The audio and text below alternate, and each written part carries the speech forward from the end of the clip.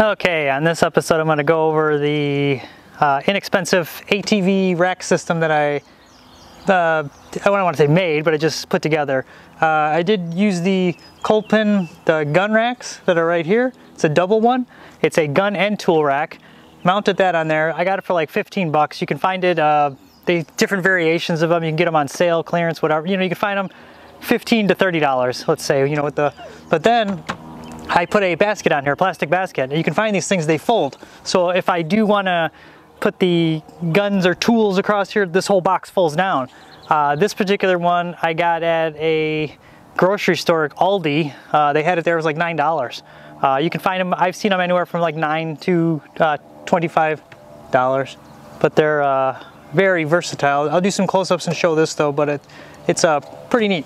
Pretty much, I don't know if you can see from there, but you knock the sides in. Some of the nicer ones have push buttons and it folds down. And then the gun rack is accessible.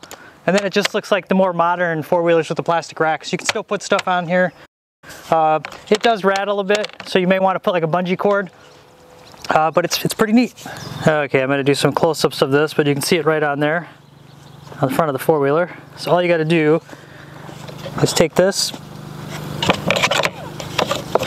kind of hard one-handed, and then you got a basket. You can put tools in there, you know, when you get the mail, whatever, just put it right in there. And like I said, if you need to put a tool across the front or a rifle across the front, it just, you know, folds back down. And then you got tool space right across the front. You can put, you know, your chainsaw across the front, 2 rifles across the front, an axe, some other tools. Pretty neat.